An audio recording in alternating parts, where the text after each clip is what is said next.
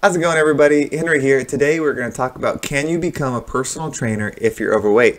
Now, this came up recently. I met with someone that is interested in becoming a personal trainer, and they were sharing with me their personal story, how they've gotten to where they're at now, and something that was holding them back is like, well, I'm not in the shape that I want to be. And you can absolutely be a personal trainer if you're not done with your fitness journey, because most people are never done with their fitness journey. You know, once you hit a certain goal, so if your goal is to, lose 30 pounds, you hit that, you're going to end up with a new one, because if you have a passion for health and wellness, you're going to discover, what is exciting to you now, and that threshold, once you achieve it, that you can do so much more. So you're always going to be progressing, and you shouldn't wait to get into the business until you're in the shape that you want to be, because more people, especially if you're in, like I don't work in a specialty gym, I actually work for Gold's Gym, so we help, your general population people. We don't specialize in any form or the other, just at your general gym, or if you want to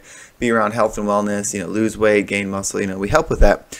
People are going to relate to you more. Now, what you don't want to do is become a personal trainer and then not continue to improve yourself, because then you're going to start feeling like you're not being honest, you're not being genuine, and it's hard to be successful in the business. You probably can, but it's hard to be successful in the business if you can't speak to the results that you get for yourself and your clients. And there are plenty of trainers that, and I'm using overweight as an example, but it could be anything, that are overweight, that have great careers in fitness, and they never, get in really that great a shape, and they're successful because people relate to them. Now, I don't encourage people to do that. Now, I don't walk around telling people, hey, you need to lose 10 pounds or something like that. But I do encourage my trainers to have fitness goals and to work on them, whether that's doing a bodybuilding contest, running a race, or, reaching a certain level of body fat,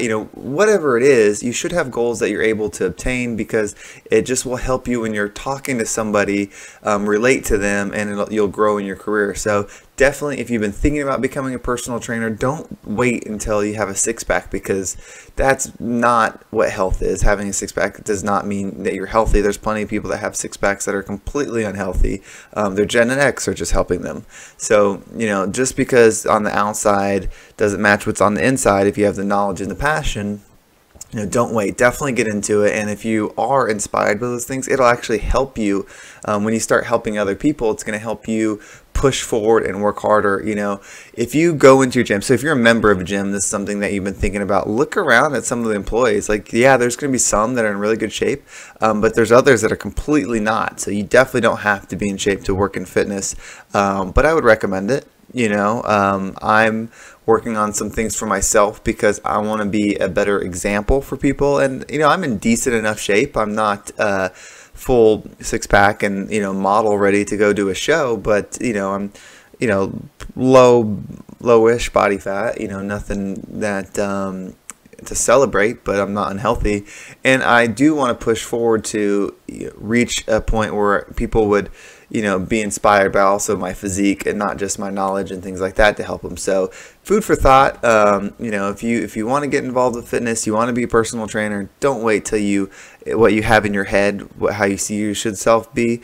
Don't wait till you're there. Go ahead and get started, get hired on, because you're going to be more relatable when you're still going through your journey than without. And if you check out some of my other videos, the sales techniques on how you sell personal training have very little to do with how you look, honestly. All it is making the product tangible for the person and showing them that you are the person that can get them from A to B, and that's why they should invest that large sum with you. So if you did like the video, please get a thumbs up. If you have any comments or if you disagree or something like that, put it in the comment section below, because I'm sure there's plenty of people out there that do disagree with me, but I just think, if it's something you're interested in, don't wait, get involved. You're already probably in better shape than someone else that's joining the gym, and you can help them. You might be, the physique that you're in right now might be the perfect icebreaker for them to get started with a personal trainer. So use whatever you have, whether it's just getting started, use that to your advantage,